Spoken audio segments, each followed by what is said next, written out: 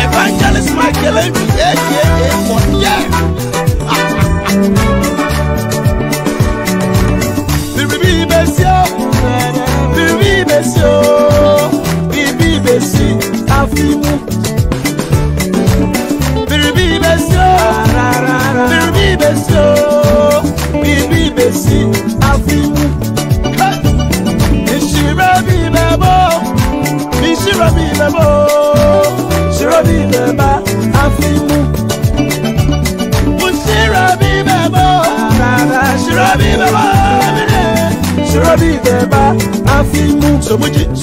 So much, yeah.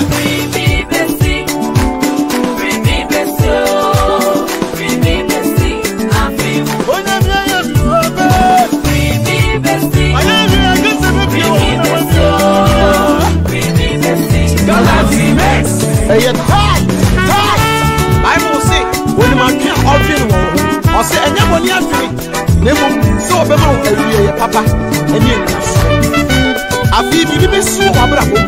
I'm a one year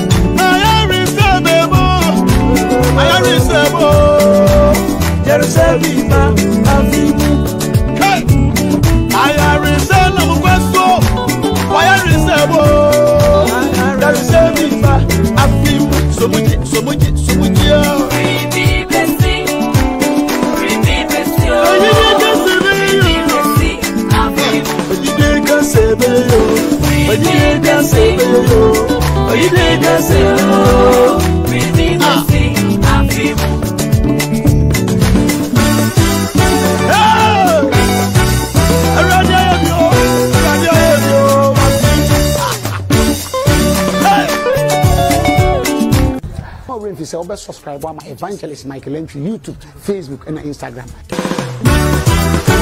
Praise God! Hey, tight! What would you be so ready to do? Hey, your friend can't question. Evangelist Michael Entry, yeah.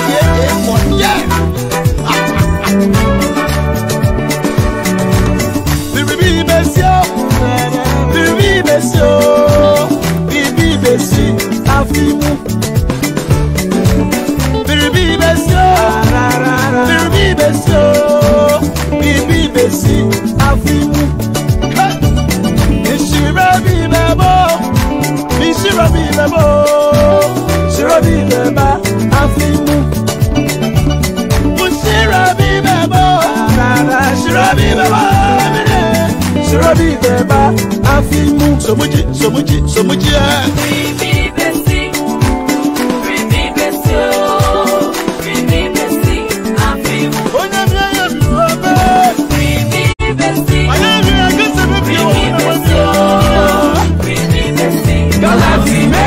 Hey, tight. Bible say when man can't open or say anybody has so papa and you I feel you be so abrabo. I'm a one year I feel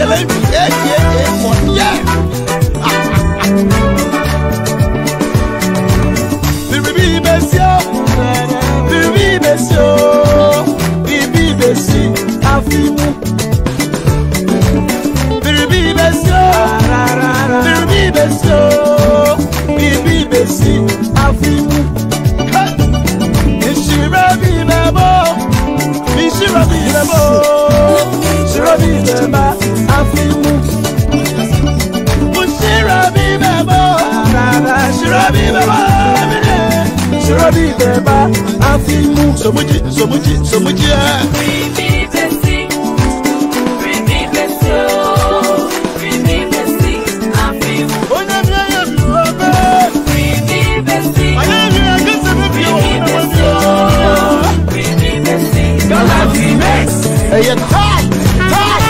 Bible says, when my king offering or say, and never near free, never so Bema papa, and you I feel you be so abrabo.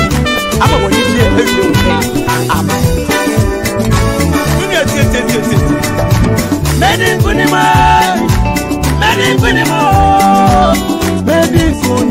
Afimu.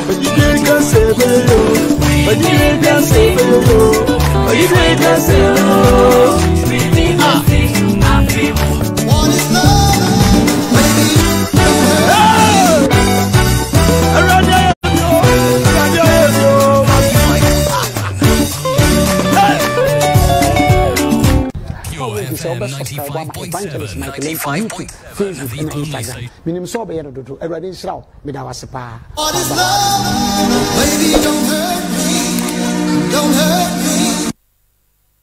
Pure FM 95.7, the only station on your airwaves now. What is love? Baby, don't hurt me. Pure FM 95.7, the only station on your airwaves now. 95.7. Pure FM 95.7, the only station on your airwaves. And then foreign news in the Bible. Ephiya Empress at the foreign news in the ever my. Now you caught Black Princess and Black Maidens or more camp or more friendlies last few days ago. Ne asaba GFA and CAF online club licensing workshop or more ama football federations and associations no.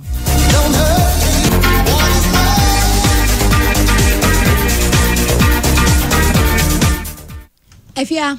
Yes. Bibia moko de. Nyamia dem bibia fine. And then nyamia say Obi. Yasaba bia. Yeah, Yasaba. This week dear. Yeah. Women's Corner. Absolutely. Women's Corner on Pure 95.7. Yeah. 95.7. But Facebook no. Kajam so mo run fi say stories na e ba na no hye. Ano hye betime gu fam. Ano hye. So mo join wo Facebook wo. I hope so na nka ho. Enne ba bia mi wura. Asem si wo krom a. Ti Facebook wo no mo join. Pure FM Ghana. Pure FM Ghana ko Facebook at Pure FM Ghana. One like it. Now subscribe it to your page, you know. Then you can also tap on the show live feed, you know. You also like and you share. Na more if you know more online in your no so ababa behavior the air coso. Enti Ephiya. Yes. I think it's a time of continue. Yen started with our foreign presentation, no. Why? Mati.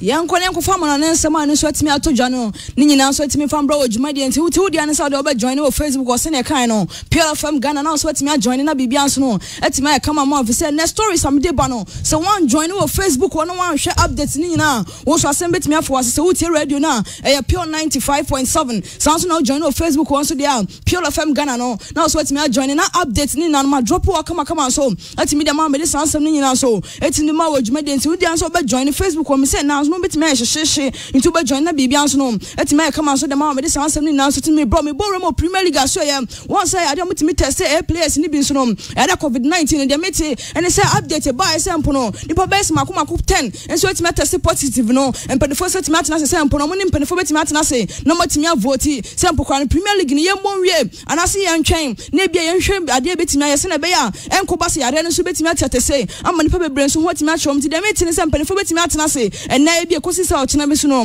na mpene fo say etime atena say ato aba na mo hwe sample Premier League ni yemon wie and say yan fansin say baby na bibia so ntimi nkoye mo fi say wontimi mfani pan so nkwa enkoto asen mo me de sansem ni na so timi bro e wo dwumadi en so mo me fa sansem nto wonim say ade Champions League draw no e betimi atodwa na wo twi mu nti de joining ni na ne drop o Facebook or am Champions League draw no sanso na Europa League draw no so no ni na so betimi atodwa e na wo twi mu mo me fa nto wonim say Champions League draw no betodwa e Thursday no eno so betimi aba sanso na Europa League no so betimi atodwa Friday the Thursday and a Friday there Chroma bet me if say Champions League there back there no say ni Jano so no enya sanket officer no ni a gamer and I say a leak up a bar obian so ni so team wo mi ya ni na so drop it Thursday Friday ya dey update ni na so betim da bro me dey ma wo dwumade so me borrow mo Bayern Munich so ya won so already mo ko Sagino Dex won sa brand na mo ko no ho amfa Barca for set me afa check ko yes ade no kama hon mom the meeting sa brand ya wo sina kind ma Brighton for na e fe Tariq Lamte no Ghana ni brand sa boy way so Gina to open us wo twese nsem masa woni mbo no so boye pa the meeting say Bayern for no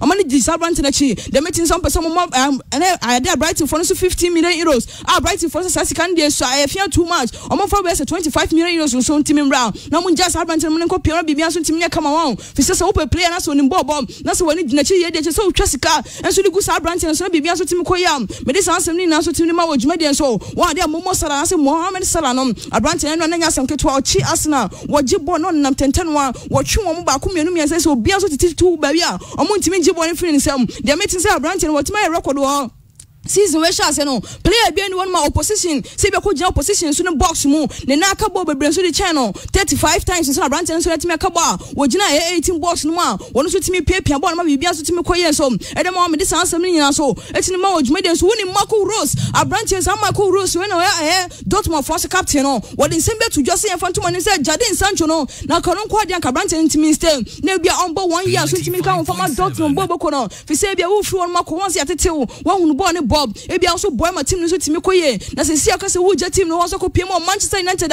wo so ne ba ha ne ye pa as a captain no obehwe sanka Brighton no pono obetimi stay na bibia so timi koye kama so de mama wo de sansem ni na timi to join to the join on Facebook wa Pure FM Ghana and we Facebook dey no Pure FM Ghana ni en drop update ni na so entimi from one say ade DF no so no Super Cup no so no ade final betimi to join am watch now Bayern Munich ni Dortmund sa game no enya sanketo ho nsem ni na me de ba into the drop and so join on Facebook wa ni nyina so meje muso de mama me fan to dwa say Bayern for no mo final training no matimi aye into be drop pictures ni na on Facebook or na hwefo no so no etimi hu say na mbrante ni so timi training na wotimi say da o china de Omani Dortmund game betimi to Jano omani so timi abre betimi to asoma bo goals and asem betimi win agi cup ni na so de si omana so and asem pokan Dortmund for no betimi de dia Hoffenheim so timi ye ni bia ni nyina so de sa story ni so betimi da bro me say Lewandowski no na wo gina mo gi ball de tunity so wotimi say bema pa ni masa ball ni dia kono ni ball ni ball wo ye so be jaw so na say goal no so no obetimi so pia tum sa so na Serge Gnabry no so gina ma wonu so ye training kama ma mfa to just say Kingsley Coman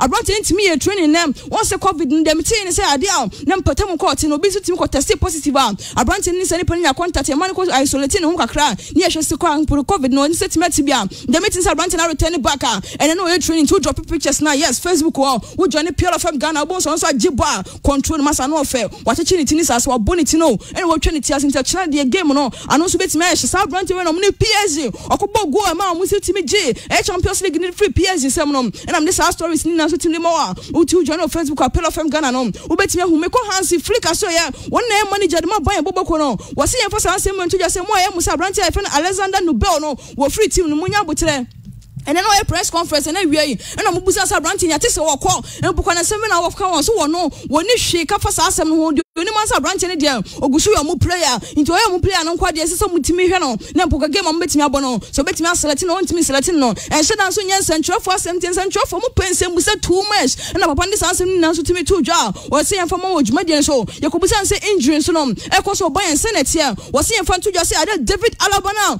Ono so say the contract won say my achi won say muntimi hu de mo fanya no. Branch so timi pra kra. Aso kunya muscular problem kakra. Ono so nima so timi nkoye. Saso no say Leroy Sane no. Yemfa too just Branch so timi ko pra. Ono so nya ne injury kakra won ko to dwe ho timi atechema. Branch so ahwo on timi nsia kan. But the meeting say Branch be say 3 to 4 weeks. Obetimi atena fia. On timi so embo bon so timi fa boy emfa ma boy bobo ko no. If say plan won so timi ya no. Ano so timi adia me de sanse no nyina so timi ba. Madrid fans no be drop mo be bia so Facebook mo de mo join Madrid fans no Pure FM Ghana. Me be mo ho adwuma obra mo coaching so a ye fa na Zidane so den sembe brand so timi to joa. Me din na so timi bra adwuma den so. O me fa sanse mo e mo se kobusa no. E fa VAR ho sensem no ho. Once already mo ni Liberty's ball game.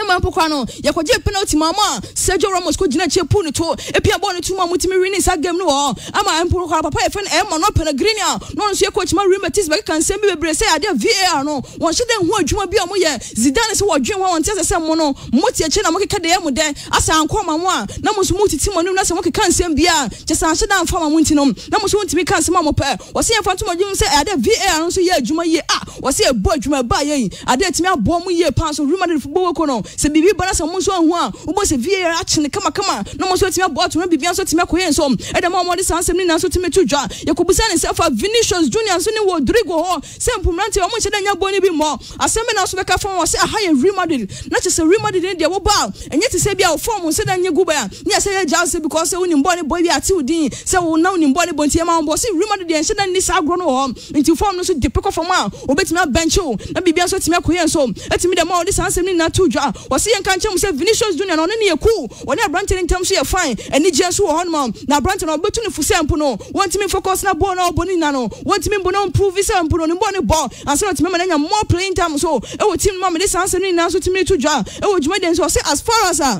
ono so eguso ye coach e de ma Real Madrid bobo ko de won hwe sempo kwa player bia no betimi aseletin fi say Real Madrid no aso hye wo ho say wo ye mistake na so want me and deliver ye betimi apamo into na fan to just say Vinicius Junior no Rodrigo no omode mo timi so ania obomo timi sia kan bi o de sansem ni na so timi to dwa ye ko busa say Branch FN Mayora ne Lucas Jovic omo be stay wo bobo ko no say ye fan to dwa say wono on answer sem bia timi fa ho fi say ono nim de ntia en central for timi ko busa mo say ampokwa no sam Branch we betimi stay at the what is so mo kom and so what is say Real Madrid bobo kon setime pamo ma na wo so wontimi nyi sanse no no wo de sanse no na timi to dwa me de ma wo djuma de nso ye san ko busa ne nsem foforo bi ma o se masa ensem ne do too much adai e de enko na me be ya de me bo Champions League final no be busa me nsem we busa me nsem we wo se munja no no timi bo djuma so enti for Madrid bobo kon de sanse no na timi to dwa ahead of game our chance on me bo no omoni rival the lead na mo ye training Eden Hazard Branch na bounce back and no ye training ya san ketu akwohwem so no so jibo no paper yes Facebook or Pure FM Ghana unsa Branch and the form now but Madrid for no joining na mo so be hu say Eden Hazard no and the plan on so ko no timi recover won so timi train na bibia so betimi akoya ma no sa so na Marco Asensio no e de beto onim so plan so timi recover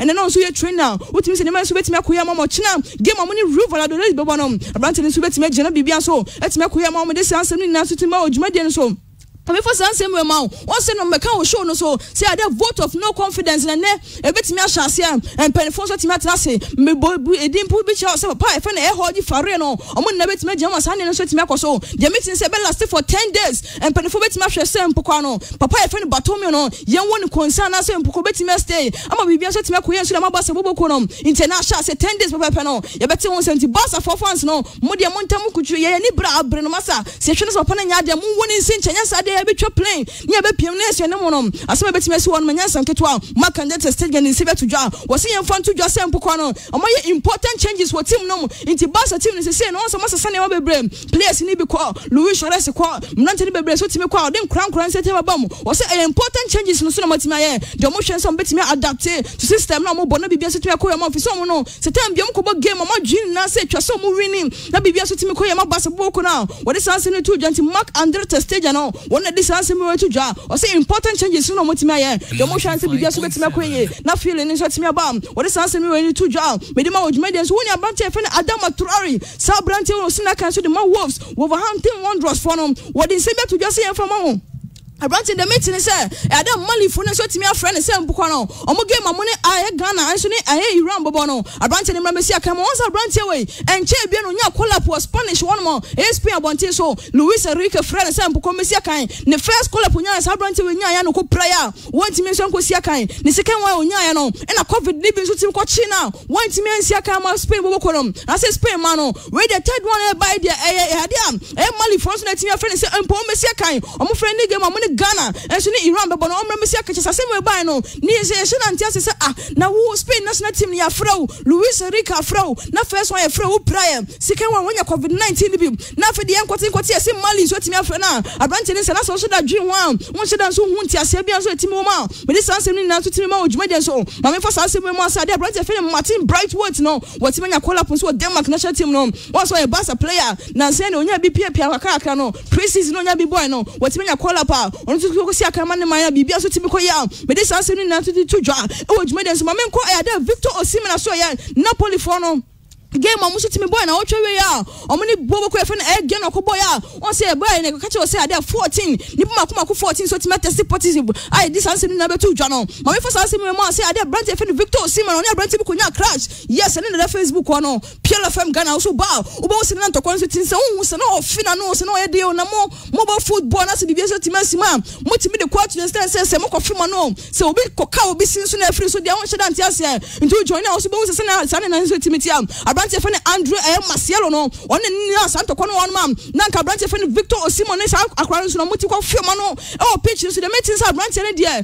on sa no pana ya de Andy Calestras be che say empokwa no ya de Napoli for so catch Ghana for this omontimi for nipa omontimi test COVID-19 positive no edin so timi ma no mo hwem the meeting sa branch efe Andrew Marcelo no what test negative and sa branch ne hu so inter branch efe Victor Osimhen Nigeria nya branch no ne hu so timi ato ne ye pa Arsenal dwintwe yesi wanda yesa na dwini na wasipe wontimi na wodwon se inti COVID ni so mesi mbeti bia na so day ukofu obi no na se da we join no Facebook or PLFM Ghana ubo sa branch ne crash no so nya no na kan fia no so timi aboma me this asem na so timi to dwa e wo dwuma dem ma me we say Nicolas Otamendi ya be catch so onko Benfica the meeting is branch efe Emerick Laporte no and adam for pan brebo o mo Manchester City bobo ko ne mo o bona so mo nam training na so mo ji o mo na mo ya bibia utimi se ne ma so timi koye mo the meeting and is branch na say goodbye so that channel for say wo ko no ko na ko bobo no bibia betima e kama o ba no bia hu de obeya ma Man City bobo ko no watimi aboy me feel ye pass empoko no fi mi ncha ko ba o we shine wo se empoko ko no bibia so timi koye ma na wo de sanse na timi to dwa me de ma wo dwuma so me ko Lazio coach efen Simeone Inzaghi so ya the meeting say ade international breaker eno so timi baso na enya sese kunkrom obehye Lazio for president efen Claudio Lotito no ne din ko bosse empoko ne contract extension no omuntimi extending na bibia so timi koye ma na me de sanse ni nyina so etimi be wo dwuma so Juve for the meeting ene so money papa efen Fali Ramadania we agent makuli balo so ye agent so no e ma branch efen Federico Chiesa no omuni din ko mo sen kwa no na branch efe Federico Chiesa no ntimi njano no mapie mo so e Juve na bibia so ntimi koye mo to ne Fiorentina for ne nkasa na branch ntimi mapie mo na bibia so ntimi koye mo Juve me dis ansem ni na so ntimi tudwa e wo dwuma den so ye ko David Alaba so e biam branch de meeting se Bayern for no maso e di mo se branch de enya ade amu tu sika ne mo ne na mama ne sika kese wo chenam nti se bi ono wote wono na adwe se mpokwa no wontimi so enji sa sika na mo de man no ene contract mo de man so pesika kese de a masa beto wo adwe fi se wo position wo no enkofo so timi dos one or come sansem ni national etimi to jam me de ma wo dwuma de so me ko Ansumani Fati so ye de meeting say coach e fe no Ronaldo Koeman say enfan to jese papa no o se muntu sa akwa ne fu mun kasa nche bebre fi say me de me man time amana timi asia kan ba sa ne concentration na say obi obobo du ba bia no so lose concentration no so want me awako wono dia obetimi bench na wo de sansem ni naso etimi ba ya me de ma wo dwuma de so woni papa be fe no Albert Pui papa we de se be to jese Ansumani Fati na answer ko ne me pie mo ba sa no wo se rumor for ba kra no se mpukwa mun je no na mo fa man nanka mun ko si akan so for masa rumor de bobo ko no se masa yedne ko basa fi se basa ho de ebetimi abo akra no se woni mpanifo didi nkomo wakwa akra ne papa ne mame wo se mesremo munja ma akra so ntime be o basa se nanya sanketo a wo mutwe asem ne sre no matwe na basa empoko du ba bia ne se ko papa no fie na so ba anse na papa so timi jepini a ema ompo no omutimi so ja branch ne ko si akan so de basa bobo ko mamfa we ntwato na Abigail so ntimi mo wuram papa e fe Frank Khalid we o ya Chelsea fan kase ya pa onye fan keke wo no Chelsea players no woni mo bia wo fre obi ne di nkomo wo timi otwa pictures o cop Chelsea one man woni omo didi nkomo de ekoso de wati bia won tia se no otimi frɛ won no wo top guy was here for to just abrante Kalun Hossin or Doin on the nkomo se mate se buy and for pewo mate se wo be kolon wo free Chelsea was here in front to just abrante say na jiwo Chelsea wo intimo am adwen say be okɔ buy no se in front to just say wo free abrante ni di nkomo no wan kan sem bia se okɔ buy no se me yeri WBA bobo no wo hwɛ bo me GM me gina mu tenen na ma twe swin na ma pia bo na te se bibia so timi koye man no e de na te se me so timi free one ma wo de san sem na to dwa na so me di ma wo dwuma so man you for no mo de chese sa masa kwa na mo ntimi nsan obia ene pejade nsan to yepewe mo go for player bia masa mo body keke mo ntimi nsan sa players na de metin sa mo players mesa ba ko be 7 dia mo ntimi so free team mako na mo ntimi nya sika mpo no so mo ntimi ko sign player bi so etimi na ba me di san sem ni na so etimi di ma wo dwuma de so nti Abigail wo be so na de ne aka ni na so tin de ma tiefo Ephiya Yamisha Osha yeah now call Facebooker you call Facebooker more fire more fire Facebook okay kwakula bisi ama wonsio kwakula media mama Ephiya nsio minim so mama Facebook on mo your man obi sinka Andy na host anka Andy na representative for news anko bi ankasa but e oba ne dey say comment ne ba na eba comment ne and ever yembo enra your local teams no home chairman of the GFA medical committee Dr. Adam Baba or say your advice Premier League clubs and say obia enya medical doctor enka omo technical team na chese omwa in the fight against corona say the bibia ebetimi akoso ama omo no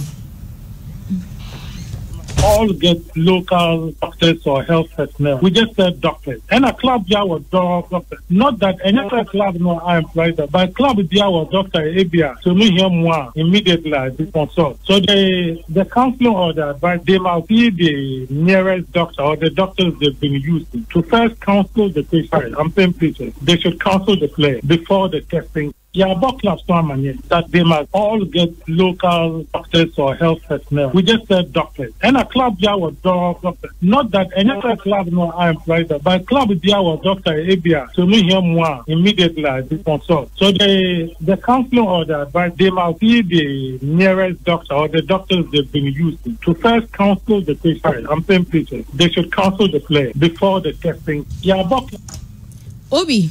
Yeah. Obi, Dr. Adam Baba. I think said the all cano it's very necessary. Absolutely. I think clubs ni na no mu push say yen start league na na dum biem ni mo no. This should have been the first step. No yen so koto player. What things have you put in place be protected players in their almost shape kwama kwatena over 6 months. What are you even doing? And I think so for Dr. Adam Baba what he's saying it should be considered clubs ni na whether for division 1 2 ni na they should a medical requirement I will say a basic not just a medical doctor preferably a medical doctor with a background in sports medicine.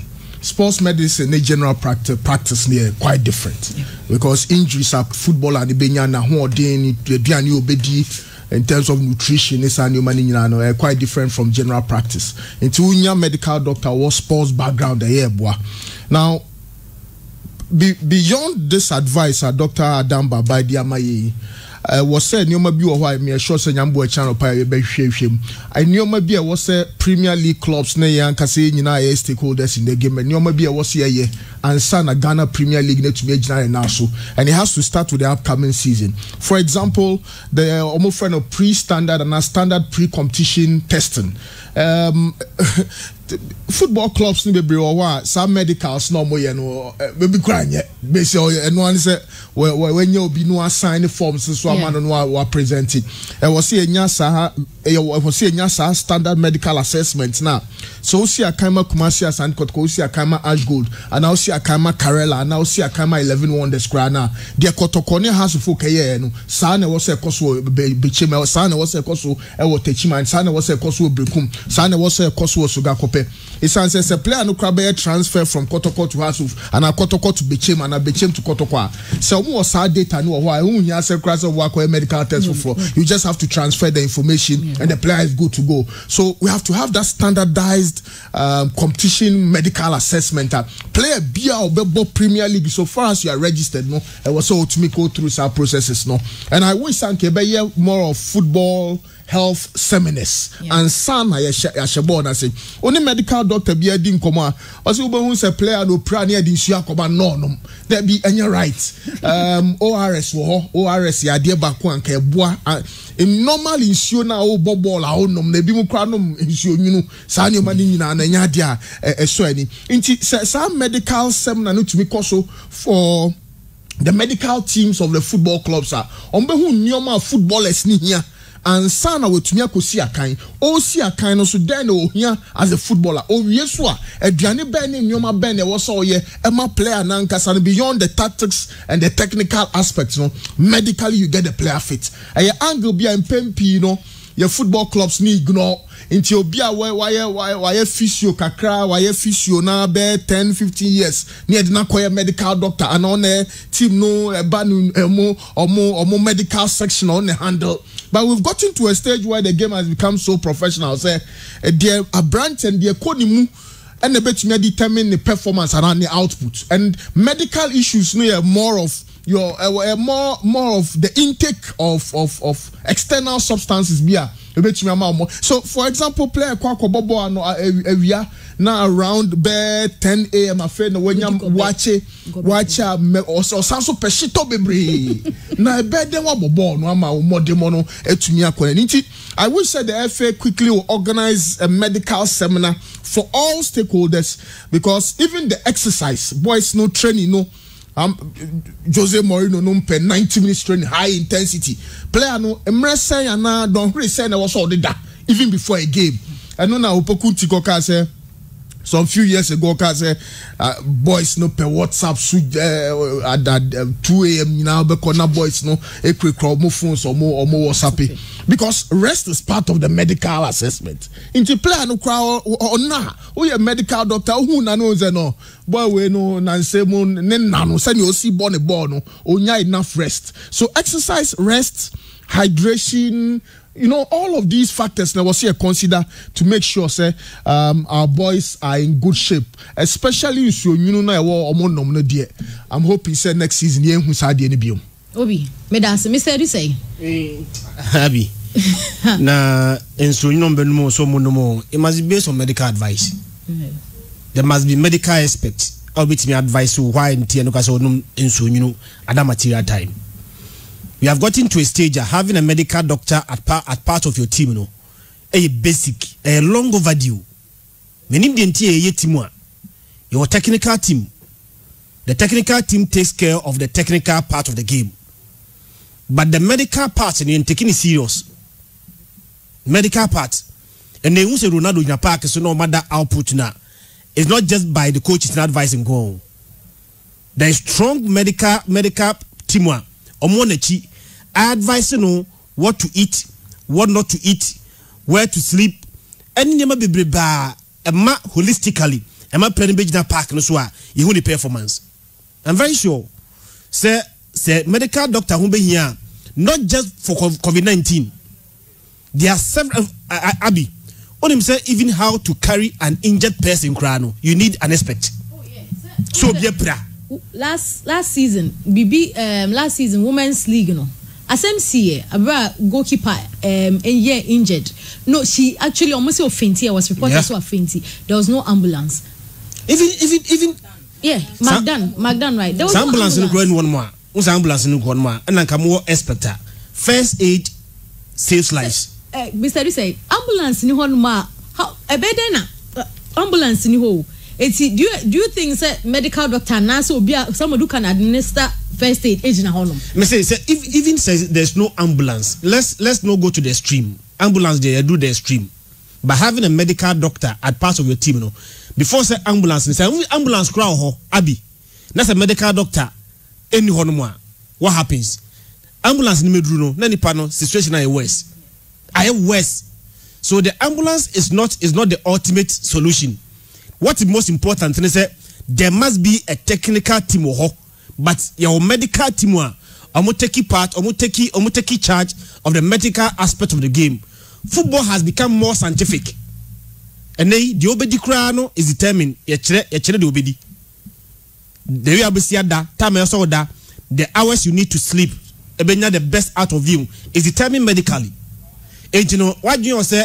Football is just assemblage of players, coaches, near tactics. We are no wakwakoda, and you know plan be training we no or coffee krawana. And no panasori no wajiko kakra bread or no 2 series no about na honum. These things will affect our play. The reason why I call Buchida sometimes also be hasia or talent no, but to quite free Ghana say pa. Now the talent no one say your nature very well, and the marketing getting you diet. Would be very much important. Your sleep, any advice be bad. The medical team the bemauno follow. It brings the best out of you. We have gotten to a stage. I mean, M1 pass it. Teams in India show me team of physiotherapists, no afa coaches, no afa players, no I management team. I have not seen most teams, even including Kotokode has. So I'm offer medical team no, that's serious. Me sure say maybe a chem, but me your board medical doctors on page they could not have died. But you live in a system, you live in a country. A player died on the pitch. I brought the nurse in park and so. Some of us we go as spectators. You know, BBC cry upasa obobwa. But I don't have the expertise. How do you help? I think say advice in the here, not just because of COVID-19, but the general football terms, you know. One department are very much important, medical department. I'm very sure say Mr. Ketokre could administration must make it a matter of priority. You look at so Jama class, you know. Ujama class now because cost effective, you know, they will not do it. But it must be mandatory. Any pan can yeah. So Jama mean kwasem, Nekofa doctor be the car, one coming yet. By a science, the class must be forced into complying with this with the directive. And yes, sir, you didn't pan to chacha. Just one point, Dr. Chidi Ashgold or Tia Shodo, but or the message be about mekai, but Kets be so much FA president on share boss or Betty medical fund. Medical fund no anke ye share ni mu se anka Premier League crash asie no ka football no ka krabia kotom na ya share because medical issues are so important to the lives of footballers. So say the use of plain water before and after training and exercise should be abolished, as during sweating both water and electrolytes are lost. Thus, ORS is the most appropriate, cheap, and readily available as it offers source of prompt, band, adequate rehydration. Stepping up our nutritional plan to suit prioritization and personalization will quicken players' neuromuscular adaptation to training. Into medical issues, no. And yes, sir, we biani a woody no, and no was say midi. Into medical doctor, on him say play away no, here carbohydrates kakra, we so here proteins. Into balance here biani no, even in terms of even color. Your players be or that demo color near red crana or best sorry no motivated. Inti uko well ya na o de compare akasifo na Real Madrid no sana ye nyanya seska no but eno kra no sempanyin for the kwa adwindwin mu a who player ne color inti Marcelo no no aye omo pe pink ebi mo pe white inti o that demo e hoye white or best sorry no na bibia no edida na kwam. So it's a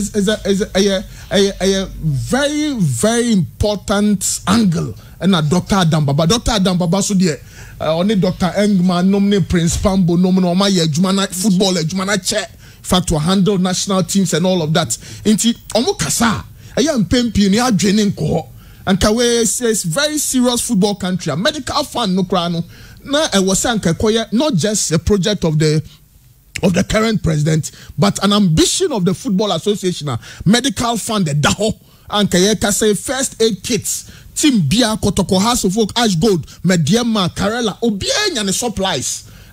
Football Association, Diamomo, Aye training doctors no ma ko seminar ya training obia players no so ya fro obia a trend there was all ye very very important say be pushi na sa reforms no etumi aba e we football nim even that nje koroture na ono ko osia kan abochire no on ese he should have known better okofa na yire duru o say ekanye ze wafa ban substance na yire na yare ye na yire ko hospital na duru na ye de man yire no kwabra ne so yare the same symptoms ofa na yire duru ni bi not knowing say duru na fa na ban substance it contained ban substance koroture went into problems when you banned from FIFA.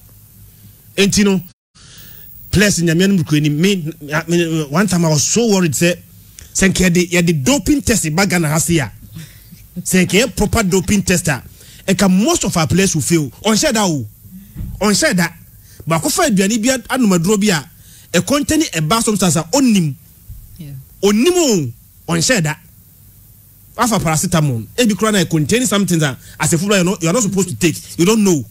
Wakofa ABI, Drobia containing caffeine, any star substance you don't even know as a player. And you know, yeah, professional football. You play the person who took let's begin to train them as they are supposed to know right here. And yes, idea. One our players will go elsewhere and they become strangers. That's a football they are saying no.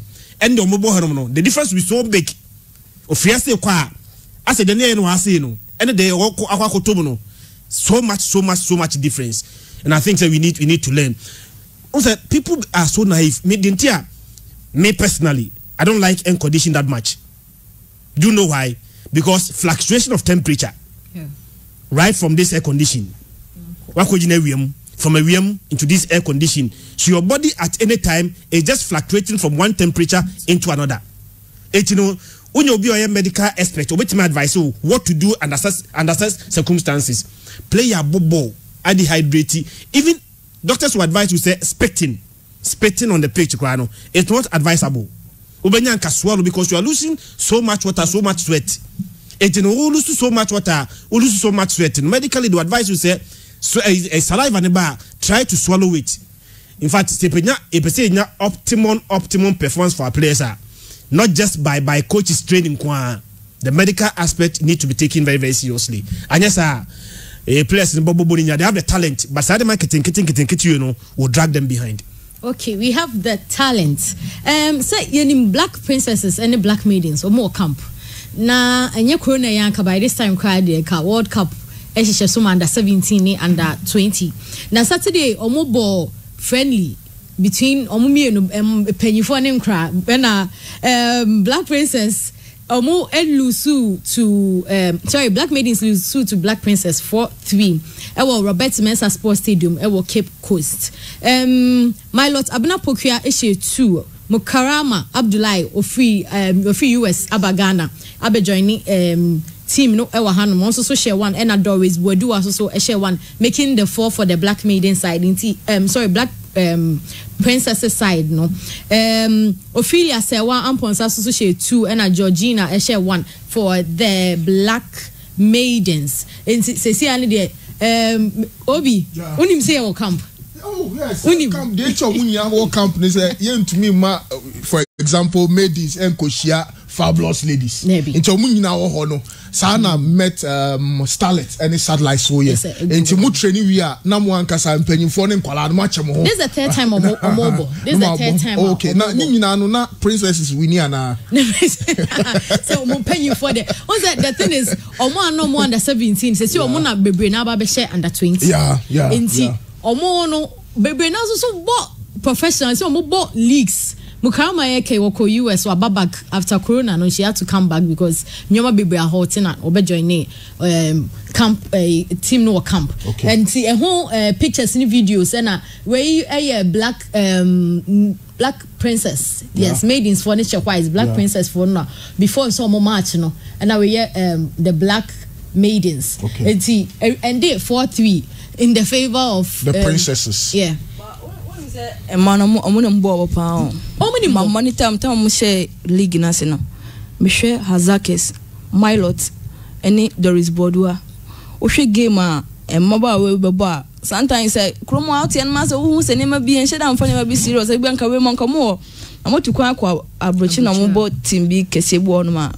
And you want to be said, oh, where's an umbeji ball, more control. Yen Genegie, Usha space or be creative chances are more creative more, especially South 2 pen, my lot name board, you are not the same team. Yeah, or more click papa. Me show them be me show mo game na say my two surprise and Pukana was still am go so nam hanum see akroma as yen shedam fa ne ma bia emfa ni ago and two Ephiya so a very very good striker on him ball ne papa Ephiya there because of ball ampem da ko ani nti dey be obekuma ase a me ne ne wa ha. Oh nice. And oye player ohun no game nim but be hu no ahye go ojibo a good oye ojibo you good but eju baby hu no bedu so Ephiya mobo obehu oye one player oye to say first na Louis Suarez bobo no obetime agina ye nti the ball ni mana na nice po nim de na hwem obehye osisi a nti so ojibo na woni baby ono odi kan read game onim game reading nti ojibo a onim say me the ball be fa ha me the ball be fa nti hu ni say o game but ojibo na and as asem so timi ato nti man de omo ye very very good na ya mu bisa say omo pair DMs ni ba mo pair DMs last Saturday we I share one of the Ashtown ladies or players in the back or send the aba. Okay. Or catch him send 500 no. 500 cedis. Aye, the why year for. And one about say money there. Why year sika? Why year sika? Come out. Obi honum don so obi say say no na e ka say. Say untimi be wano nka. Okay, you were free. Good. Bebenesu. Oh. Bebenesu. Enti say adom mo 2021 mo World Cup ne ba na and the chen kakani ante ho asem say GFA release any statement so my year more dia then means that we have to start asking questions. Absolutely. But me bo GFA abaso last season no the way omo document a money league you know omo me chat videos pictures some kekani nyina album even to extend some my GFA cameramen ba ho no be chat a full video me no ma upload it. It's definitely say oh no as an agent say bia represent you obi untimi enya videos kwa GFA ubenya ni videos and highlights bia obetim dia ton will play and we are hoping say in some years to come no ebedu honum na bebre na etimi akọ experience abonten de na dia baba be kan ho ama omunua nketo na wanzo so no asua free omo ho Ephiya ebo players bia omo talent no ba yehu omo I'm very sure say Ephiya person market e mana yema class nya affiliated to our Premier League clubs na ye be league na a man marketing razor because game no Batman from here oh player winning ball bono player winning ball bono say anhwewa obi anhwewa how do we come and talk about you etini ye pese Ephiya me marketing women footballer okay enye popular in this country as at now e man ankasa kra mo ankasa mo ankasa e man no mo man e ba mo nhwe so to make it more popular amafo ni beje ho no e bia kotoko eni bia kimfeisa ebobo kimfeisa wo ma football kotoko wo ma team e man mi enu di cabo some kotoko spectators in kakraba they will first watch that game see these players and they become the talk of town ye kan mo asem ni nyina no na ye market o because you are talking about players me kwa minto mudinda because I have never watched a women league that give me the opportunity to watch me ko kotoko ne e bia me nyama nyi se me ko e ma football but I go there let's say I'll be forced to watch. It you know if I see a board and football team promote there, let's begin to attach them to our clubs. Now marketing razor and people will be forced to watch and market our women football. Okay, minim sempe nyfo bebreti Empress sempe nyfo bebreti and your mother da akwan mu a mo pese o mo improve your game no. We are just hoping say in the years to come some months and years to come no bibia beto to dia na nya afeni ase betina kasa bebre ye kama American football some Ghana Premier League it will be the men and women inclusive na ya kan amani nyina abo ma Ghana football so akonanim Andy Abi medase na yemfa na sini bi ema yellow and orange pharmacy penifo na wie wo mo so eta echi na omada roma na makofa Regi vitamin C plus zinc enso dia ba yese no na yenom na afie no etimi aboa ama apumude papa enso etimi aba se bia wote na se wo lack sexual libido unya Regi vitamin C plus zinc ni bi na obobo a wotumi sampa we wodi tu nsom na se melt kama na onso etimi aboa de sugar free enti obia enso betimi anom bi kama Regi vitamin C plus zinc and one make for enso dem obi asanso na Holland Insurance enso eta echi na wi na Holland say yen kan cho bia say wo de bra na insure kama say you fie wo moto ana say wo business ye nyina kama pa enso etimi e de ma be ba cho say wo pe Holland echi akwan a wonya dru adum Stanbic Bank Chelsea house no ho na wo benya Holland www.holland.com.gh to mo na ba betimi afre no 0202080071 0202080071 na oni o mabonko mo sanso na Eben Glad Air Conditioning Services ebane se open air condition papa etimi ato wo de no pese be installation dem ara se bia o pese e service and enso dem out there Eben Glad Air Conditioning Services na me na mekanfo enso etimi dem air condition aye to no eno papa na de bo sanso da form wo frɛ 0547 277-599 0547-277-599 Samsona Dr. Amuzu wono mema nyina Dr. Amuzu no say o simen kan chobia say ene se wonya te Dr. Amuzu pe no say ne obo ama mema so etime SCP esita kama se bia wo ye bema na o bema no ase esua what say o pe ne kakraka na se bia ntimi mpagya ne mu a ne nyina Dr. Amuzu se bra no hwe o kama me ba cho say wo koko na se bia usisi eta ya low sperm count ya runya piemo wo Dr. Amuzu e ba clinic obet CSO kama wakofa nro enso de aba Amuzu garlic better say bo moja de be dia frisa ne Amuzu K herba better so yefunu yare no ebetu ase Amuzu P herba mixture general body pains de to ase na afi Amuzu herba mixture ne so de eno for malaria tafo club 600 wokwa Dr. Amuzu on my oil my friend is here 0247 776743 0247 776743 unsabe ka Dr. Amuzu trade winds comers na pacho ultimate cardia trade winds comers so de no papa enso ede abedwa so for pain tablet no ye wadru ma un sentiment ke bi sans na for pain syrup enkoda dia ma enkoda ni binum sans na trouser eno so sunsuno so unya bia etu sunsuno ase dia ma reduce cough syrup reduce baby reduce junior reduce adult say bia cold kata ena fe cough no unya bia betu ase kama dia ma ukọ bia etu adru bia wo se open say no power bi no ado dia mom pedo so pone dia ija industrial area oben CCC wokwa unsabeka no ente na 2020-2021 academic year no so e resume pepa secure sport ewo Angel Educational Complex fama obano na bibia ensonya kama nya bibia na so mabako school maninko school ewo bibia obenya classmates na se oko preschool primary school junior high school and afi senior high school me kanfo Angel Educational Complex and dia mom se momra esanse ho e na omunso betimi esua de na before so bedu university no na onunso e obi kama bibia to se uteme na open number no enso timi afre Angel Educational Complex number ni 0246 610944 0246610944 na one ye Angel Educational Complex in Penfo no enso etimi abon komo kamti abi womo adaroma na enewie ye kofa nsemi nyina no enso ede bai Andy ye da say Ephiya patch message wem why ye say